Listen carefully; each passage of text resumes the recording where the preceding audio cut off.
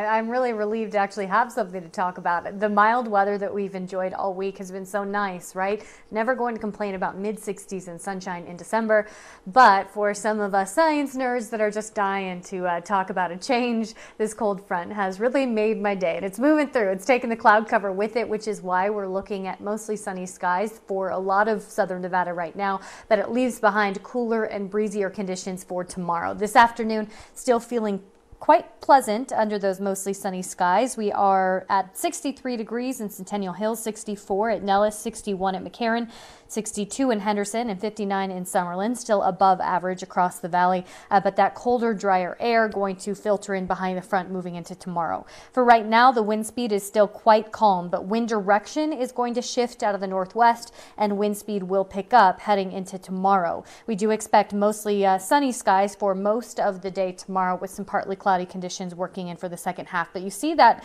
front there, and it's really clearing things out from west to east. So we're even seeing sunshine filtering into Kingman now after a few sprinkles overnight.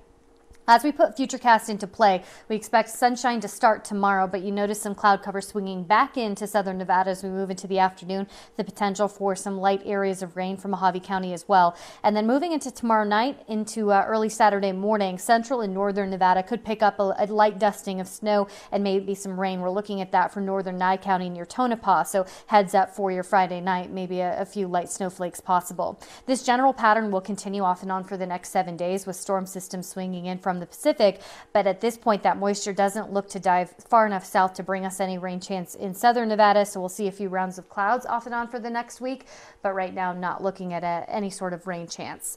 Through tonight, expect temperatures to drop quickly once the sun sets, so a cooler evening ahead of us. Temperatures will also fall farther ahead of sunrise tomorrow, so coat weather for sure starting tomorrow morning. We're back in the 30s for a lot of the region, with upper 30s, low 40s in the Las Vegas Valley, and highs tomorrow going to be landing 5 to 8 degrees colder than where we landed today. So still near 60 for Mesquite, Overton, and Pahrump, but the valley will land in the upper 50s, near 60 degrees, which will feel noticeably colder than the mid 60s we've enjoyed all week long. It'll also be a touch breezy tomorrow, which contributes to the cold feel.